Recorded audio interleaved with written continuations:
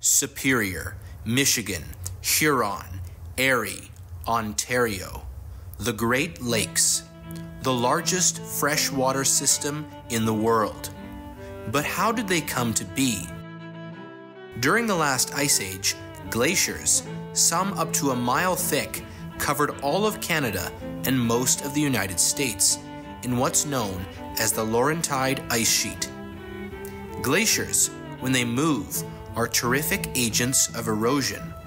Glaciers scour the ground, creating basins, both large and deep, from already existing valleys. Lake Superior is both the largest freshwater lake by area in the world and the deepest of the Great Lakes at 406 meters deep. Most lakes in Canada and the northern part of the United States were created by glacial scouring. As the glaciers melted, the fresh meltwater settled into these newly created basins. But why are they at different elevations? Lake Ontario is at a significantly lower elevation due to the Niagara Escarpment, the cliff where Niagara Falls flows. But even the other lakes do not have the same elevation. The surface of Lake Superior is higher than all the other lakes. This is due to isostatic rebound.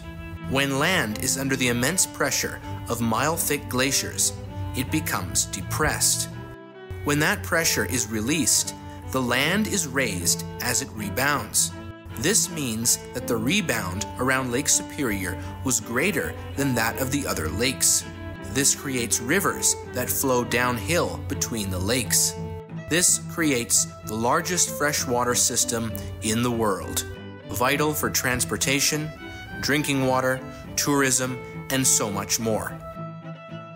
And until next time, thanks for watching.